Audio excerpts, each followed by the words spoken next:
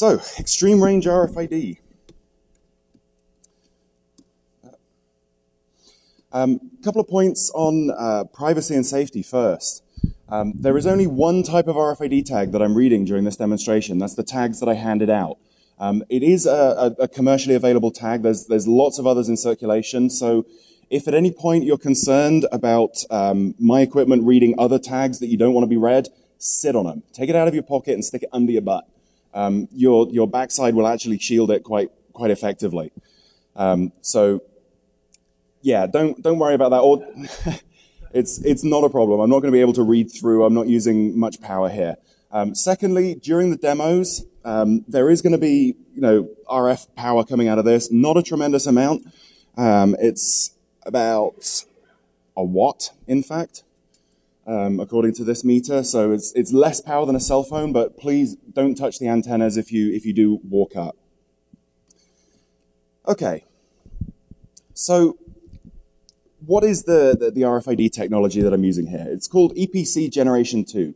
Electronic Product Code is the acronym. You compare that to a universal product code. That's a barcode. It's the tags are effectively electronic barcodes, or RFID barcodes rather. They're passively powered. They're UHF RFID. They work at 900 megahertz. If you look at the pieces of paper that were handed out when you came in, you should see a metal strip in it. That's the antenna for the tag. And if you look somewhere in the middle of that strip, there should be a little tiny dot, a little raised bump in the middle.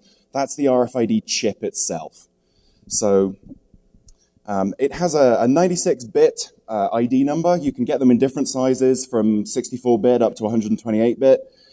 There is no security on these tags whatsoever, at least not anything that really means anything.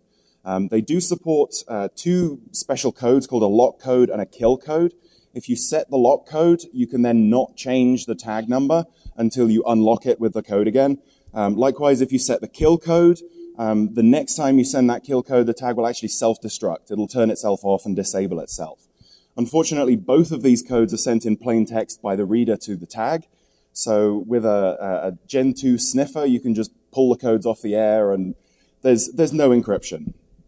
Similarly, there's no access control. There are a couple of proprietary versions of Gen 2 that are extending the basic standard. They support some kind of access control, but again, it's all done in plain text. There is no encryption here whatsoever. Where are these tags used? Well, if you've got a passport card, not the book, but the little card that's good for travel in North America, you've got one of those in there. If you've got an electronic driver's license or an enhanced driver's license that's currently an issue by New York and various other states, you've got a Gen 2 tag in there. If you've ever bought a product at Walmart and got an RFID tag on a label or something like that, again, that's EPC Gen 2. It's very widely used, it's very widely deployed, largely because of its long-range nature. So what is it about EPC Gen 2 that makes it long-range? Well, if you look at a traditional RFID system, it's an inductive coupling. You have a coil of wire in the reader, you have a coil of wire in the tag, you bring the two close together and a magnetic field couples the two together. The reader can then send data to the tag by modulating the strength of that field. The tag can return data to the reader by consuming more or less power from that field. So all the data exchange happens by modulating that magnetic field, as I said. The thing about magnetic fields is that the field strength drops off as the inverse cube of the distance. So unlike radio, where the available energy is the inverse square of the distance, when you're talking about a magnetic system, you're talking about an inverse cube law. So power drops off very, very sharply. You get a few inches away from the reader, and you've typically got not enough power for the tag. There's some pretty fundamental limits involved there. The maximum theoretical read range for a 13.56 megahertz tag is, I believe, about 35 feet. Hard limit of 35 feet. You cannot possibly read further than that, no matter how much power you dump into it. Gen 2, on the other hand, these things are effectively radar IFF transponders. So what happens is the radio waves that are coming in Some of those get absorbed by the tag and are used to power the tag. Others of them get reflected back from the tag. And the tag can actually control how much of that incident power gets reflected. So you can think of it like a radar system. If you imagine this setup here is a radar tower, and you guys holding the tags, imagine the tag is an aeroplane. You can imagine that as the plane tips its wings back and forth and exposes more or less surface area to the incident radiation, the return signal will get stronger or weaker. That's effectively what these tags are doing electronically. So it's modulating its coefficient of reflectivity. That's the catchphrase. Gen 2 is actually a proper backscatter system. A lot of people say that RFID systems are all backscattering, but they're not. Most of them are inductive coupling. This is the only one that I know of that is actually a backscatter system, in that I send the power and the tags scatter some of that power back towards me. Because it's a radar system, it's a radio system, and because it's radio, that means we've got an inverse square law with distance. We're using an electromagnetic wave here. We've got a proper radio transmission rather than a magnetic field and an inductive coupling. So we can use proper radar techniques and proper radio techniques to increase our read range. It's otherwise a fairly typical radio system. There's a few differences from most average radio systems, but it's close enough to a first approximation. So given that we've got a radar system, we can essentially come back to the radar range equation to predict our read range. Now, the radar range equation has lots and lots and lots of different forms. There's lots of ways of substituting out different parameters and, generating a range equation that contains just the parameters you need. This particular form that's on the screen now, this is the form of the radar range equation that I like. This actually came from a company called ThingMagic, who manufacture Gen 2 RFID readers. And this is the equation that they use to model Gen 2 read range. So I'm not going to explain this in detail. I mean, if you know any radio, this probably makes sense already. All I'm going to say about it for the purposes of this talk is that we can see that the maximum range is derived from three things. Firstly, we've got GR and GT. That's the gain of the receive antenna and the gain of the transmit antenna. So the maximum range is derived from the square root of the antenna gain. So if we put 100 times better antenna on it, we'd expect to see 10 times the read range. Likewise, transmit power, PR and PT, that's the transmit power and the incident power that's returned back from the tag. If we up our transmit power by a factor of 100, again, we'd expect to see the square root of that in a range increase. So we'd expect to see a factor of 10 increase. Beyond that, there's a bunch of stuff that we can't control. Lambda is our wavelength. We're obviously, set to a specific frequency here, so our wavelength is dictated by that. There's a few other things that we can't control, but the important point that we can make from the radar range equation is that our read range is fundamentally proportional to the square root of antenna gain and the square root of transmitter power. So given this, we can take an off-the-shelf system and we can scale it up. We're talking about making differences to a system. So we can treat an off-the-shelf system as a reference system, and then we can work in ratios compared to that reference system.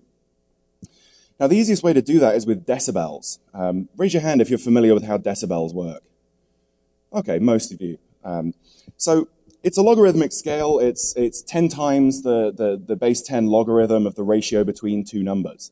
The reason why logarithms are so useful when you're talking about radio is because you can quantify a receive chain or a transmit chain. Each component in that has a certain number of decibels gain or loss. If you were to look at that as an absolute gain value, let's say that my power amp has a gain of 1,000. My attenuator might have a gain of 0.3, and my USRP might have an internal gain of 27.5. If we're working in linear numbers, we have to multiply those figures together in order to figure out what our overall power is.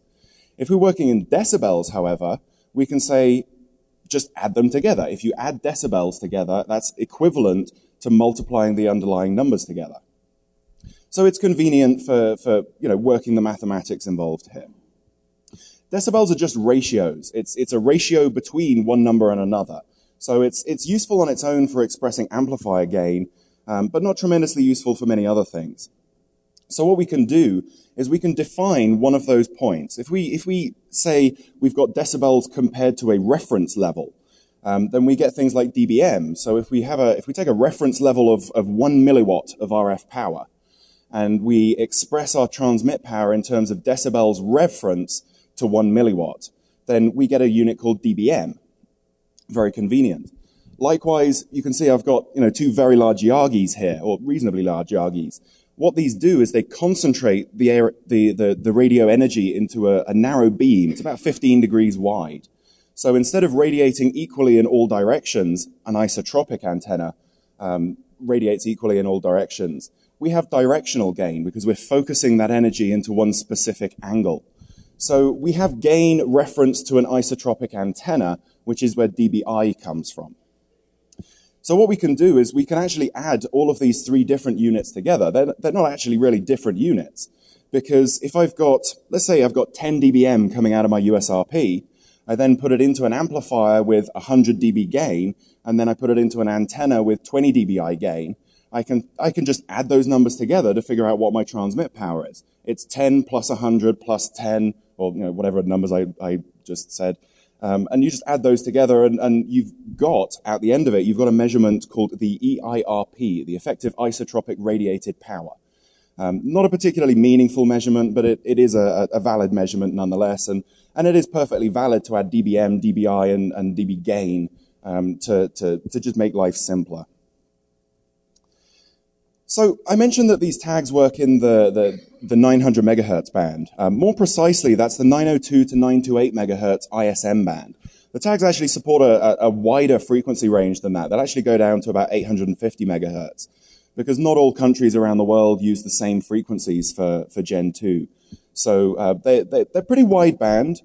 They're very low power, obviously, and because of the ISM rules, the industrial, scientific, medical rules that govern how you have to operate in this band, they're very low power. The reader is very low power. It's limited to a maximum of 1 watt. It's very low utilization, so it has a low duty cycle. The transmitter is only transmitting for a very short proportion of any given second. It also hops frequency very regularly. Again, this is an ISM regulation. The ISM uses of the 902 to 928 megahertz band, they're actually secondary though. It's primarily a ham radio band, but ham radio operators tend not to like it because of all of the ISM applications. There's so many ISM transmitters in the band that it raises the noise threshold, and from most hams, that makes it just completely unworkable because there's just too much noise. So if we approach the band as an ISM band, then we've got very strict rules on power, on antenna gain, on frequency hopping, all of this kind of stuff. If we approach it as a ham radio band, we've got much less restrictions. So what do we actually get from approaching this as a ham radio band? Well, first off, we need a license. They're pretty easy to get. Ham radio licenses, the questions are all published. It's effectively, open source examinations. The URL that's on the screen now is a parrot-style learning application. They present questions in order, and if you get the question right, they never show it to you again. If you get the question wrong, they'll show it to you again, and they'll keep showing it to you until you get it right. You can spend a few hours on this site and just, commit to memory, just, really cram that information in there, walk into the test the next day and just pass it. I would actually recommend, though, that you take the time to understand. If you come across a question that you don't understand the answers to, look it up on Wikipedia. Find out what's going on there. You'll learn a lot out of it. So generally, amateur radio operators have a 1,500 watt hard limit on power. In this particular band, though, we're limited to 50 watts if we're within 241 kilometers of White Sands missile testing range.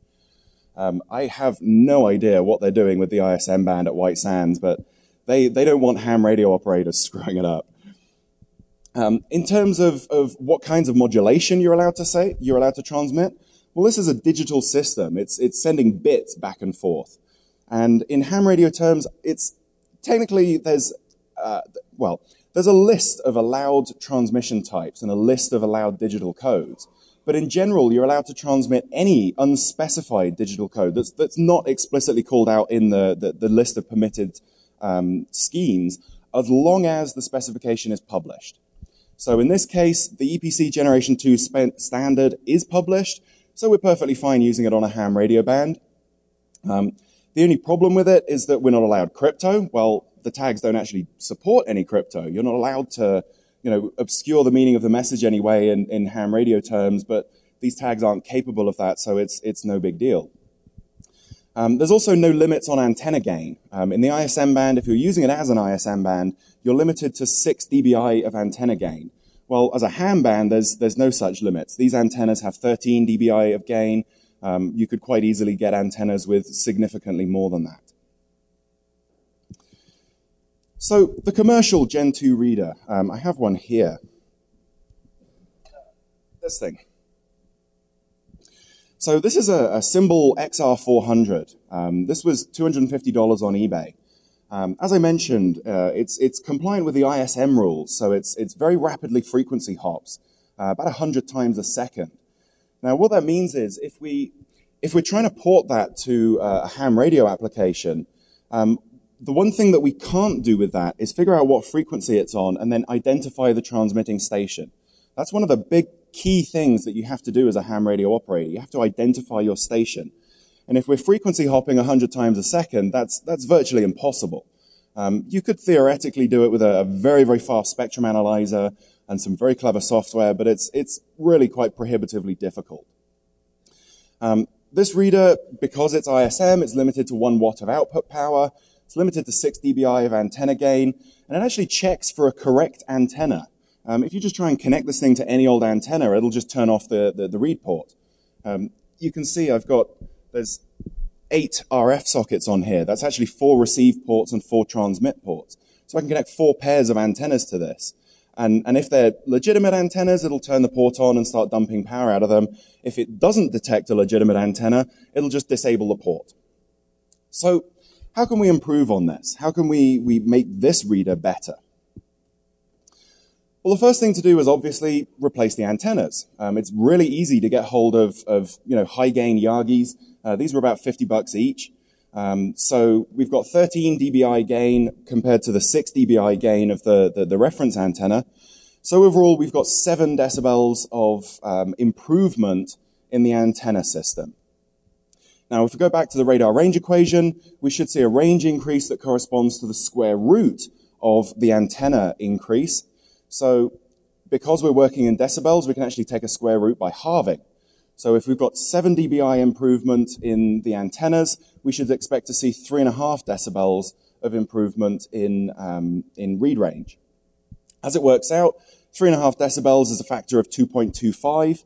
And if we compare that to our reference of 30-foot read range, which is what this reader does out of the box, we would expect to see that these antennas should give us a read range of about 67.5 feet, assuming that the radar range equation is correct. First, though, we need to defeat the antenna protections. We need to find a way to get this reader to talk to these antennas. It's actually really easy to do.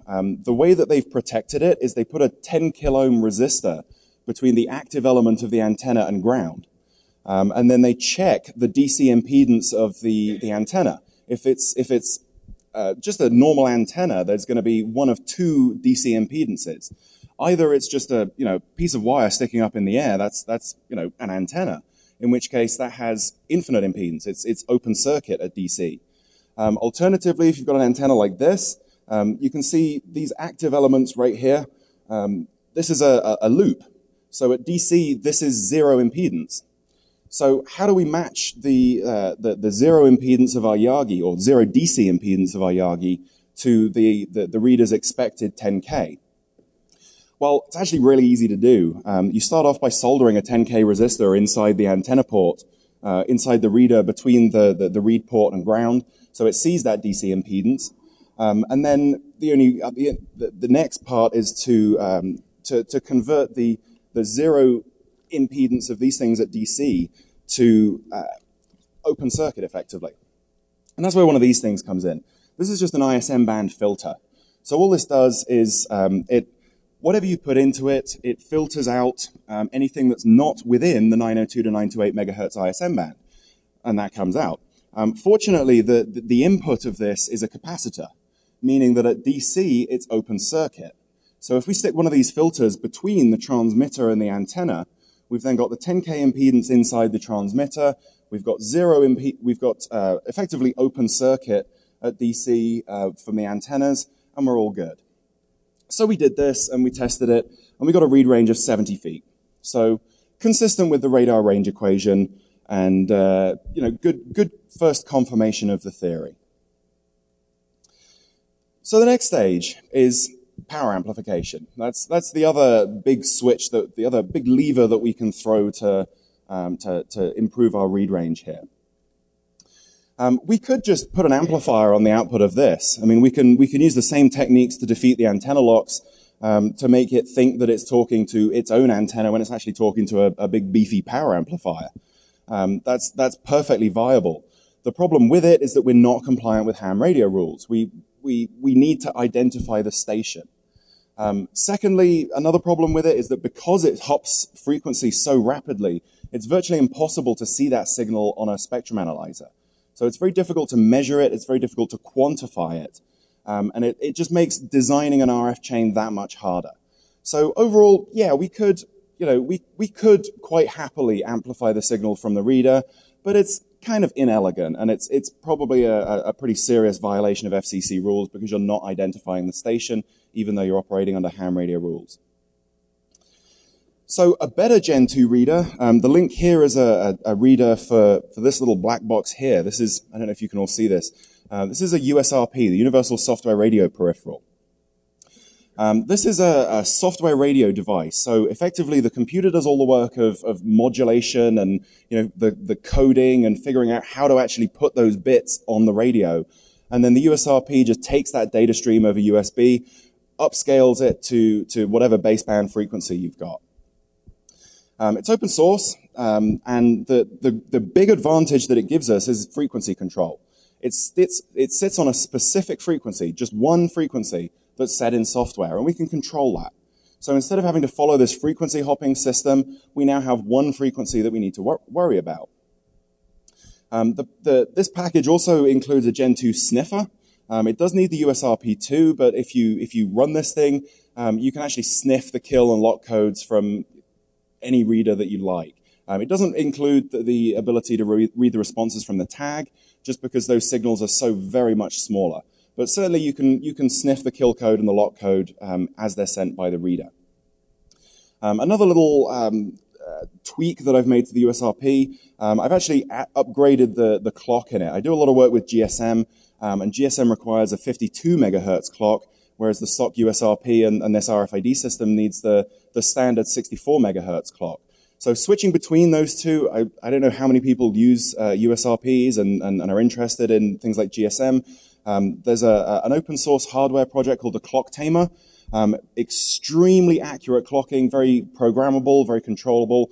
I highly recommend it to anyone who's doing work with the USRP. So how do we identify the station? Now that we've got a fixed frequency, how do we identify? Well, all we have to do to identify the station in compliance with ham radio rules is transmit a call sign. We have to transmit a Morse code call sign just with an unmodulated carrier. So not tremendously difficult to do. We just need to find a way to generate that carrier. Now, obviously we're working with the USRP, so obviously we could use that to transmit our radio signal if we wanted, but to be honest, I couldn't be bothered. There was an easier way to do it.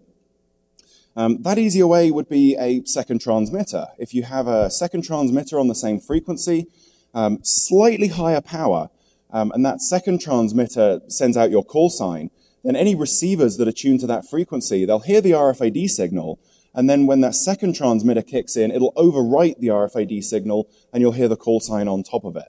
So it'll effectively DOS the system for a second while it identifies, but it's just for a few seconds every 10 minutes or so it's not really a major deal. So we need an easily scriptable 900 megahertz transmitter. The easiest transmitter that I was able to find was one of these. This is the IMMe. This is rapidly becoming a hardware hacker's favorite device.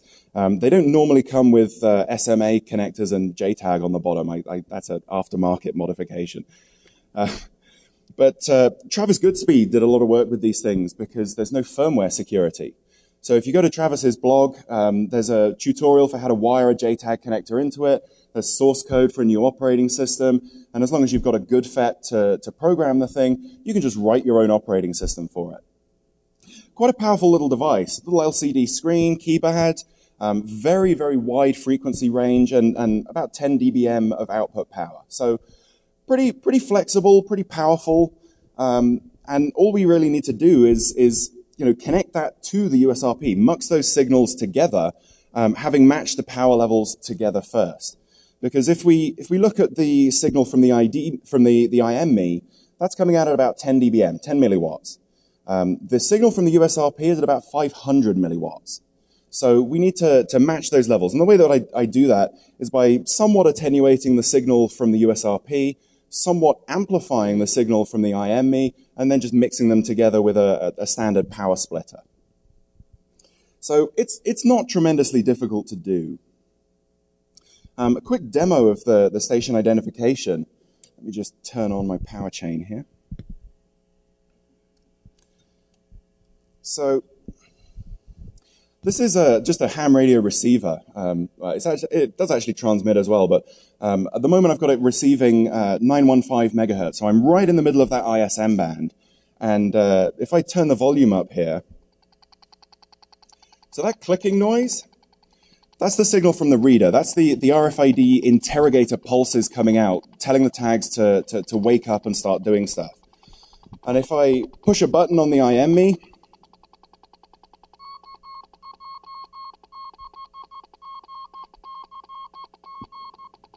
you can hear how many people copied that. Nobody copied that. Did you actually hear the signal? Okay, let me do that again. So that's the RFID.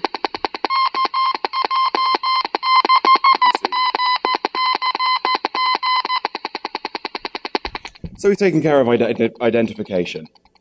So it's really easy to do. Just match the frequencies together, mix the signals, match the power levels, and we're in business. So we've now got a fully compliant ham radio transmitter. We're identifying the station. We're operating with complete compliance with ham radio regulations. We're now good to go with up to 1,500 watts of power. That's rather a lot. At UHF, you're talking about line-of-sight communication. You don't get ionospheric reflection or anything like that. So typically, you're looking at maybe a couple of watts being a useful amount of power. This transmitter here, this power amplifier, is considerably bigger than that. This is rated at 70 watts. Now, when I say it's rated at 70 watts is the point at which the gain starts leveling off. So it'll actually deliver a lot more than 70 watts. It'll actually deliver about 100 watts, which in RF terms is a huge amount of energy to be dumping into UHF. It's actually not tremendously difficult to get hold of even bigger amplifiers. This does 600 watts. This was recovered from an old analog mobile phone station, which also just happens to operate in the same band. So this is 600 watts of RF, and quite honestly, at UHF, that's a terrifying amount of power. It's really quite scary. I mean, you'll get RF burns off of this really easily when it's powered up. I actually didn't bring the power supply for that, just specifically because it's too scary given the kind of crowd that comes to these events. So we'll stick with the 70 watt amplifier for this demo. We're not even cranking it up anywhere near the maximum. This was $400 online. And the thing about RF amplifiers is they don't tend to have volume knobs. You can't just tweak the volume up and down.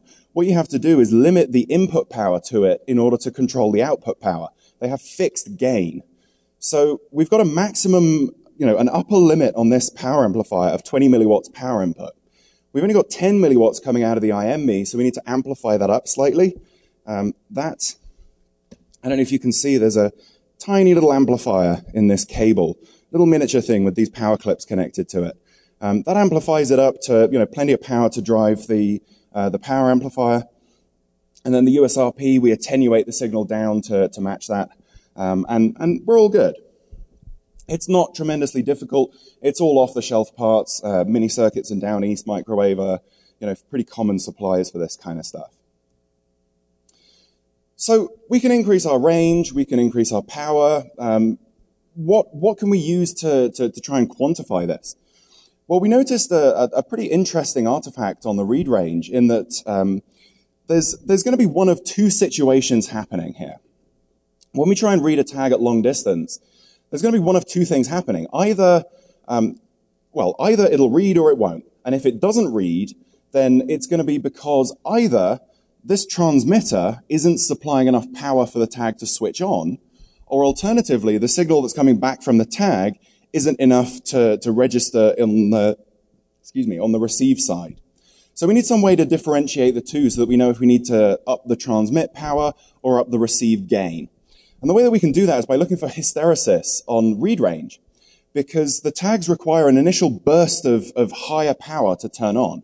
Once they've gotten that higher startup current, they'll actually drop down in power consumption. So if you look at that in terms of the power available to the tag being directly related to the read range, you'll have to bring your tag closer to the antenna, at which point it'll switch on, and then you can take the tag further away from the antenna before it switches off. So if we see that hysteresis on read range, we know that we're limited by transmit power. Alternatively, if we're limited by receive gain, then we'll just see a single point where if we go too far, it turns off, and if we're too close, it turns on. So depending on whether or not we see that hysteresis on read range, we know whether we need to increase the transmit power or the receive gain in order to bump up read range. And in both cases, those follow the radar range equation. So what are the limits on range here? We've got, 1.5 kilowatts that we can put out of the antenna, and we're restricted to, whatever antennas we can get hold of. So, really the power output and the antennas aren't really our limits anymore. The primary limit that we're going to come across is noise and interference. There's a lot of different sources of noise in the ISM band. Obviously, other ISM stations, other transmitters on the same frequency. Receiver sensitivity, there's going to come to a point where the signal is just plain too weak to be picked up. And the most sensitive amplifier that money can buy still won't be sensitive enough to pick up that signal. That's going to be a limit eventually.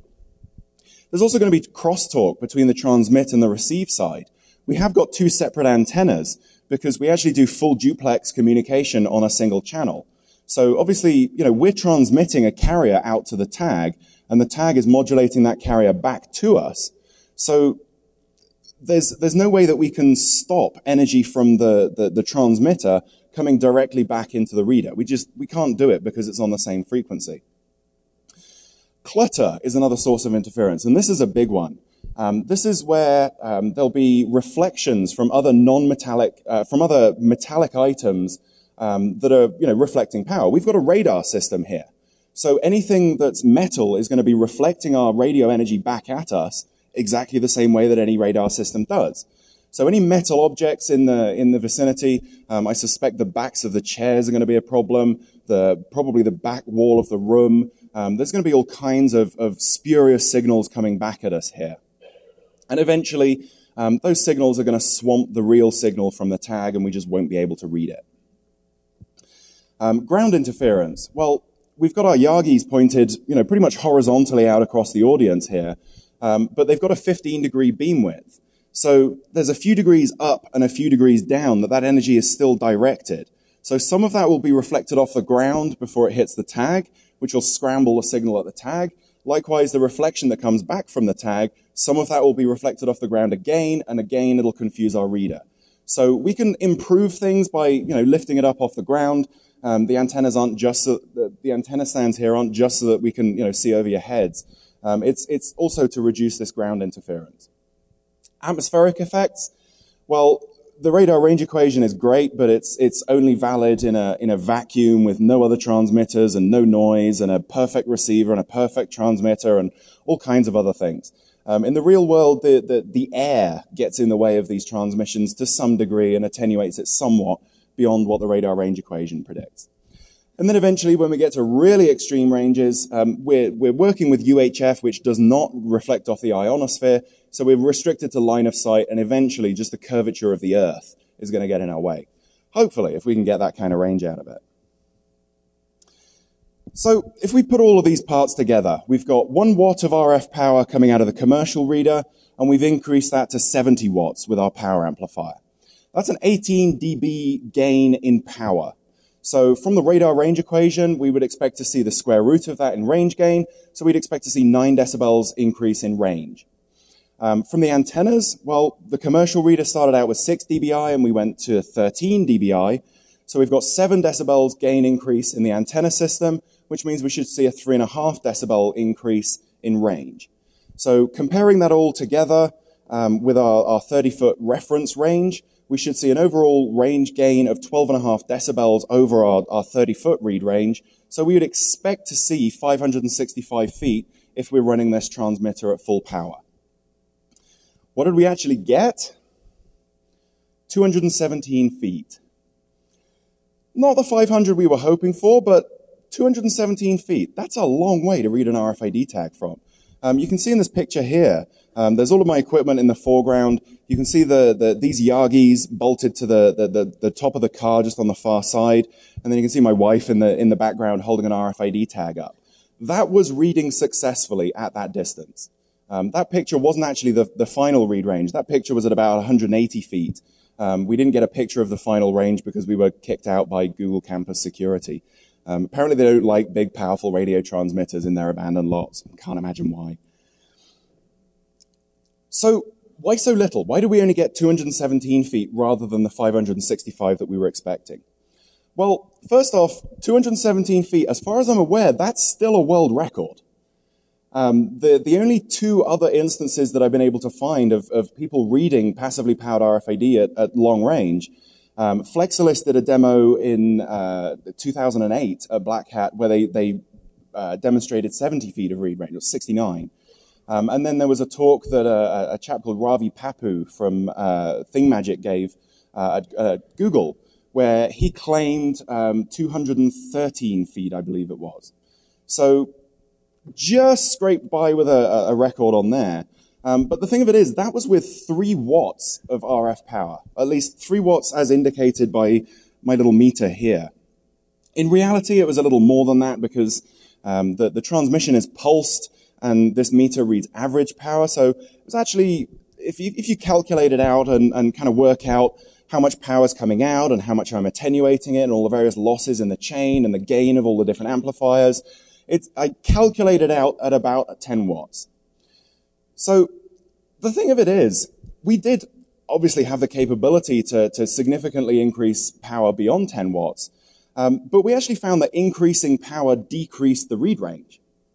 And the likely reason that we found for that, if you look in the top left corner of this picture, this is actually an abandoned lot beside the Google campus, and the tent that you can see in the background is Shoreline Amphitheater.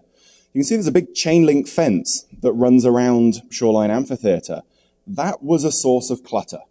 And as it turned out, there was so much energy being reflected from that chain link fence that it was swamping the signal from the tag, and putting in more power increased the amount of clutter, decreased the read range because it decreased the signal to noise ratio from the tag. So nonetheless, we're still consistent with the radar range equation. 10 watts, 217 feet, 13 dBi of antenna gain, that still matches the radar range equation. But there's no way that this equipment is limited to 217 feet. It's absolutely possible of significantly more than that. And if someone is able to find me a suitable test range, I'm willing to demonstrate it. Obviously, I've got all the equipment here. I believe that this equipment will read at 1,000 feet. And I think probably the best way to demonstrate that is if it's possible to get access to a roof in Vegas. Because then you can shoot the antenna down at 45 degrees and any reflections go out away from you and don't cause clutter. So I'm perfectly willing to set this all up and try it for a 1,000-foot read. Certainly 217 feet is what I've demonstrated so far. So, quick demo of long-range tag reading then. Let's see if this works.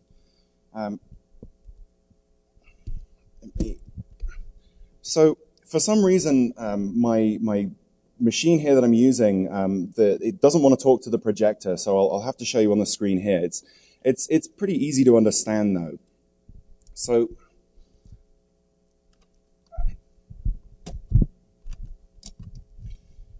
I don't know how many people, can you at least see something on the screen here? The idea is, if you see white text, that's a signal from the tag. It's some kind of something. It's interacting with the tag in some manner. If you see red text scrolling past, it's successfully managed to read a tag, but the ID number that it got back failed the checksum. So it's a successful read, but failed the checksum. And then you'll see, I think it's blue that scrolls past to show a successful tag read. So what I want to do is, I'll start the software up here. I'll turn the power amp on. Okay, so you can see white text scrolling past. That means it's doing something. So what I want everyone to do is notice that the antennas, the elements go vertically. Now, what that means is that the energy that comes out of this is vertically polarized. So the orientation of the antenna has to match the orientation of the tag. So if you look at your tags, you'll see the thin metal stripe goes sideways across the tag. You want to hold it so that that stripe is vertical. Okay? And in theory, if you hold up tags, you should see, so bad reads coming through, there's all kinds of stuff scrolling past. And if the first 5 rows can put their tags down, and everyone else behind there keep your tags up. Oh, the software's just stopped. Let me start that again. Okay, so you can see there's still bad reads coming by. There's still data coming by. It's still interacting with the tags at these distances. As I suspected, though, there is far too much clutter from the seats and from the back wall here. So you can see that clearly there's a good read range here. We're getting well into the 5th, 6th row, 10th row, something like that. And we've actually got pretty decent read range here. So let's talk for a moment about the upper limits on this. We've demonstrated that Gen 2 read range is controlled by the radar range equation. So let's look at this logically and see, well, how far can we take this? Well, ham radio rules are the ultimate rules that we're working under. So we're limited to 1,500 watts of transmit power on whatever antenna we can get hold of. This picture here is a 2x2 loop Yagi array. Each one of these Yagis is 26 feet long. And you can buy this array for about $1,000. It gives you about 26 decibels of gain over isotropic. If you actually crunch the numbers on that with a legal limit 1,500 watt ham transmitter, that gives you a read range of about 2 miles. Kind of scary. Next stage up from that, though, is a little worse. If we look at what the military can do, there's a Navy system called AN-SPS-49. This is a naval radar system that runs in the very similar frequency band. It's certainly capable of operating in the right band. That supplies 280 kilowatts of power into a dish that's 24 feet wide by 14 feet tall. That gives us about 35 decibels of gain over isotropic, and if we crunch the numbers on that, we get a range of about 80 miles. So in theory, assuming that the radar range equation continues to hold true, military radar systems should be able to read Gen 2 tags from about 80 miles away. There is a better one, though. Arecibo. Amateur radio operators do get to use Arecibo from time to time. There was a recent exercise where a bunch of hams got together, put a 400-watt transmitter on the Arecibo dish, and pointed it at the moon, so that ham radio operators all over the world were taking little tiny handheld Yagis, much smaller than this, pointing it at the moon, bouncing signals off the moon, and talking to Arecibo. Purely amateur operation. It's rare, but it does happen that amateurs do get access to Arecibo.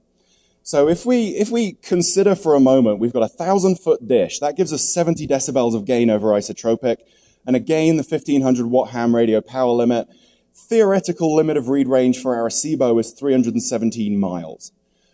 Let me put that into perspective. You could put an EPC Gen 2 tag on the International Space Station and read that tag from Arecibo as the ISS flies overhead. Assuming that the radar range equation continues to hold true, and we've certainly seen plenty of evidence that it does.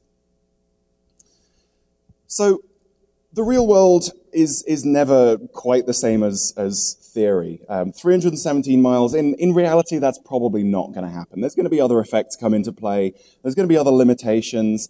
But certainly, we have confirmed the theory. EPC Gen 2 tags, the read range is dictated by the radar range equation. We get the square root of the antenna gain as a range gain. We get the square root of the power gain as a range gain. So very significant ranges are definitely possible. With this equipment, I've read tags successfully at 217 feet. It's absolutely possible to do more with the equipment that I have. I hit the limits of my test range rather than the limits of the equipment. The primary limit of my equipment at the moment is the receiver. It's not very discriminating in that it can't tell the difference very well between a tag and clutter. That's the main thing that screwed me up, and that's actually possible to improve on because it's all DSP. It's fairly difficult to do. Eventually, you're going to hit a limit on round trip time. EPC Gen 2 is very sensitive to timing. So eventually, just the time it takes for your signal to get from the antenna to the tag and back again, it's going to time out before you can actually read anything. So I had a bunch of scenarios here, and I'm actually running out of time. I'm just going to cover my top three. You can see the white paper it's on the CD that explains all of these in detail. I'm just going to skip through to some of my favorites here. Things that you can do with EPC Gen 2 tags. My top three. Ultimate stag prank. I bought 1,500 tags for Blackhat and DEF CON for a total of $100. I could quite happily reprogram those to look like passport cards and then drop them in someone's trunk as they try and cross a border. I have no idea what Customs and Border Protection are going to do when they see 1,500 passports in your trunk, but I'm willing to bet it won't be pleasant. Please don't try this. Or if you do, take lots of pictures. Another thing that EPC Gen 2 is used for, it's widely used at the pallet level for stock control, but companies like Walmart increasingly use it to tag individual product SKUs. So what that means is you'll have a unique tag code for every size, every color, every style, every item in the store, everything.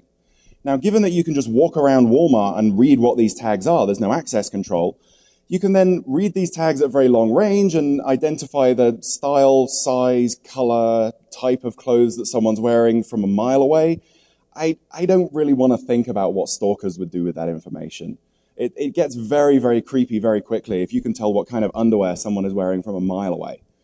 That's just disturbing. They're supposed to be, but you can actually kill the killers.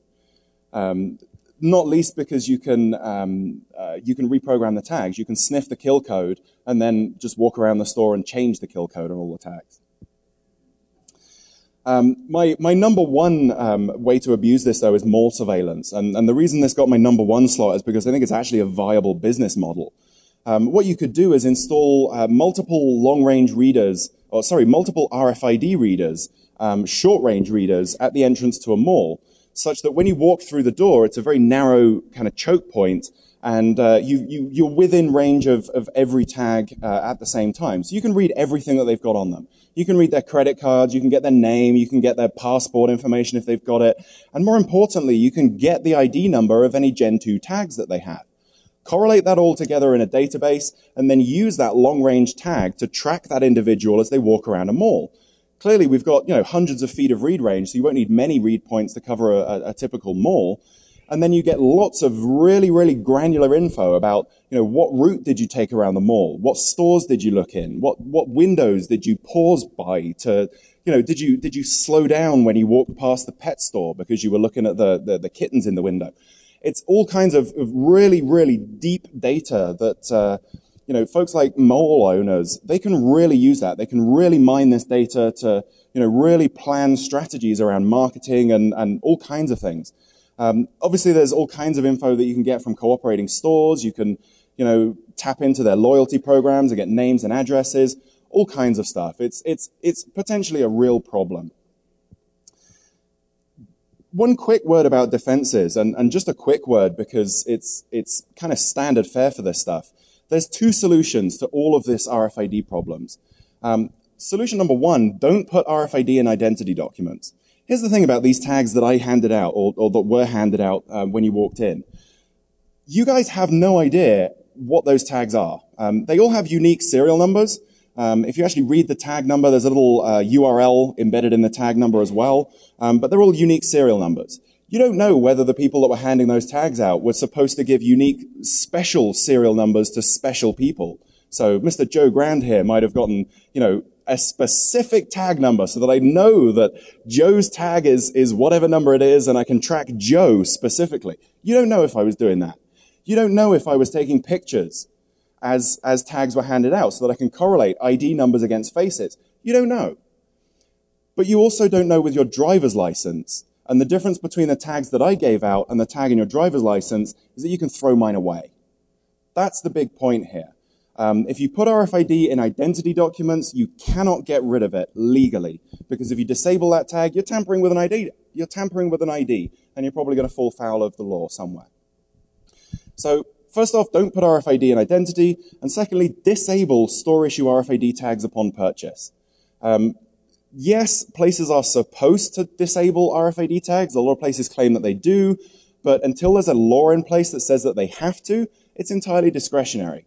If they decide that they don't want to disable tags anymore, they don't have to. On a personal level, the best defense against RFID is a microwave. 3 seconds in a microwave and any tag will blow up. 5 seconds in a microwave and pretty much any tag will catch fire. So watch out you don't do it for too long.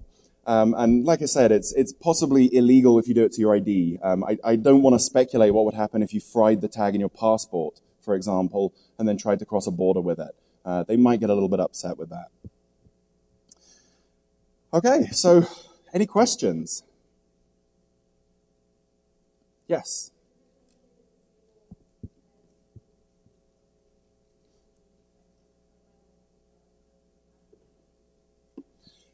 So the question was, is there another way to disable tags short of putting them in the microwave? The simple answer is no. Unless you know the kill code for the Gen 2 tag, you cannot kill it. Most other tags don't actually support kill functionality. So unless you're certain that you know what type of tag it is and you're certain that you know the kill code, there's really nothing you can do, and physically destroying it is about the only defense you can take. Yes? A little louder? Who sets the kill code? It's the end user. So when the tags are supplied, they're supplied with no kill codes, no lock codes, and you program the codes as you program the ID numbers. No, there's no default. Yes? If you can be certain that you've actually smacked the chip, yes. If you smack the antenna, it'll do nothing. Possibly. Possibly. Yes, one more question.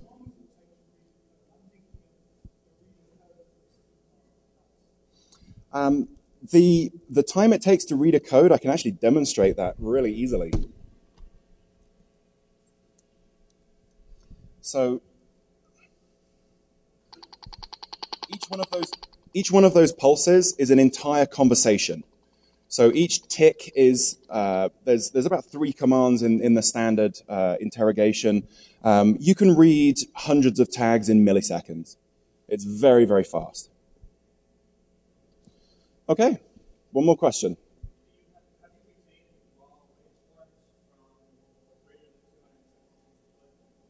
No, the question is, do I have any waveforms from greater than 270 feet? No, I don't, because the equipment that I've been using to test all of this is a spectrum analyzer.